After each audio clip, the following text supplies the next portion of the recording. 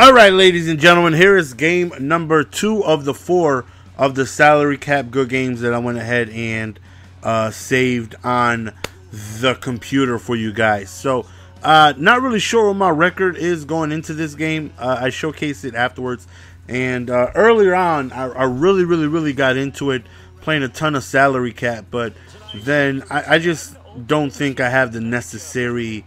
You can see I went all, at this point, I'm all defense, like all defense. My offense is terrible.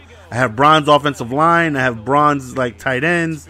I have a bronze, like 2 bronze receivers.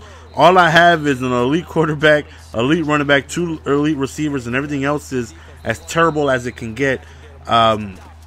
Because after I was facing everything that I seen that I was going up against in salary cap, is okay, I need a good defense. I do. Like, you know, a lot of right there, we just got beat over the top. Good play by him as he ends up scoring. I'm going up against, you know, really good offenses. You know, some of the better plays in the game, and I'm going up against them constantly, game after game after game.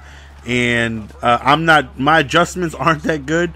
My defensive play calling isn't that good for me to do well with an okay defense. But I feel confident I can do okay with a terrible offense as long as my defense can keep me in the game. So that's why we're like maxed out. I got pretty much my mud team on defense. But, you know, I took the advice of a few other people. They were just like, yo, bronze or silver O-line is the way to go. Because my very first game, the very first team I put together, I went ahead and I went gold offensive line, 3 stacked tight ends that can block for me. And I had blocking all over the place, and I just wasn't doing good because my defense was terrible. Now, look at my bronze offensive line, and they're still doing a good job of blocking. It kind of makes you think, like, what is up with the blocking system when, you know, somebody like me who runs the ball a lot, trust me when I say that, like, bronze O-line, it's the way to go. You know, that's why you see people with Randy Moss, Julio Jones, Antonio Brown, Clowney, and all these mega players on the team because they tank the O-line and they do a pretty good job of being able to hold up. And speaking of doing a good job of holding up, great blocking by him. Very next play, you see he scored off back-to-back plays, and I'm just like, damn.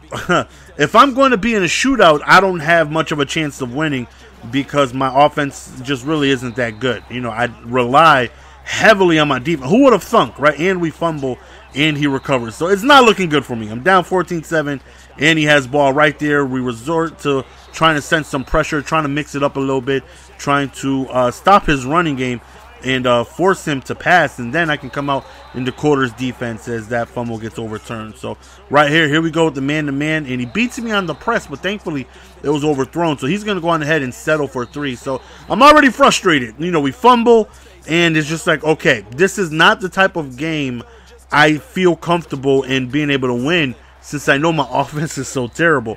Well, my offensive players, not my offense, you know. I don't have, even my offense is still built around running the ball. Even though I have no wide receivers or tight ends, you know, the 2 elite receivers I got do a really good job of run blocking. You know, the tight ends that I got the best run blocking I could try and get. And you can see we are down 24-7 just like that. So now I'm in a situation that, okay, I have to abandon the run. I got to pass. I need quick scores. I'm not going to be able to do that on the ground, right? So Simeon's going to have to try and help me launch the ball to these bronzies and hopefully do well. But, of course, I'm not going to abandon the run because I know that AP can get loose just like this. Nice little inside juke. We're at the 20, and I believe we get ball at half. Nonetheless, we have to score here. Really quick throw over there to the left side. Thankfully, we don't fumble this time. Fight for me, signature Demaryius Thomas. Such a viable player, man. He does everything. A good speed, good route running, great blocking. So 14-24. Now, the most important thing is to head into the second half with the score. I cannot let him score. So here we go. We're going to try and send some pressure. We got ourselves a sack, and I call a timeout to see if I can go ahead and get the ball back. Right here, he has plenty of time, and he throws over the middle for a first down. I'm like, geez, where's our pressure? We need a block shed somewhere along the lines. And right here, you see, he's just dotting me up, man. I'm having a trouble stopping him. Right here, 1st and 10, and he ends up going over the middle, and we couldn't get the INT off the deflection. So here we go, back again with the quarters defense right here, and we make a play. We just get our meat hooks in there to bat the pass down. So right here, just a few seconds left, we're just going to back everybody up. Don't get beat over the top. So we do get ball at half, so we can potentially make it a one-score game with either a field goal or a touchdown. Believe me, I want a touchdown. But a field goal isn't the worst thing in the world because it still makes it one score. So, again, not going to abandon the run. I have Adrian Peterson. He's by far my best offensive weapon. Don't really have that good of a passing offense, so got to try and hope that these bronze cards can hold up. Hopefully, AP can hold on to the ball, and let's see if we can just move the ball on the ground, you know, make some good running reads. And right there, AP just fighting for me, just rumbling forward. So another run right here to the left side, and unfortunately, we don't get any yards right there. 2nd and 15, we need a quick dot, and it's another fumble, but thankfully we recover this one. So now we need a super mega dot because now it's 3rd and 30 damn near. So right here, we're standing in the pocket, we're looking, and we end up going underneath just enough yards to go on ahead and get me in field goal range. But we decide to go for it, and thankfully we pick up the first down. So here we go right here with another run, and just unfortunately don't get anything there. So we go to the draw. We hit the outside. Damn suction tackle got me from behind. So 3rd and 15 and incomplete pass. Well, it's actually complete. We actually catch it, but this time around it's like, okay, let's settle for 3. Let's go on ahead. Let's kick our field goal. Let's hope we can get a stop to go on ahead and tie this game. And not really too confident because, you know, his offense has been doing pretty damn good against me. So hopefully we can go on ahead and get something going defensively. So right there, goes deep over the middle, and another big catch right there. Just when I think we're in good position, looks like you're getting closer and closer to field goal range, so it's not looking good for us. We take a chance on the run commit. We strip him, but unfortunately he recovers.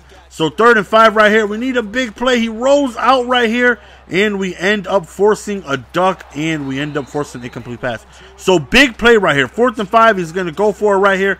We send some pressure, and he throws right at me, and we come away with the interception. So we have 2:24 to get the ball downfield to see if we can go on ahead and tie this game up. AP fighting hard for me. 21 carries for 150 yards, and he is still fighting for me.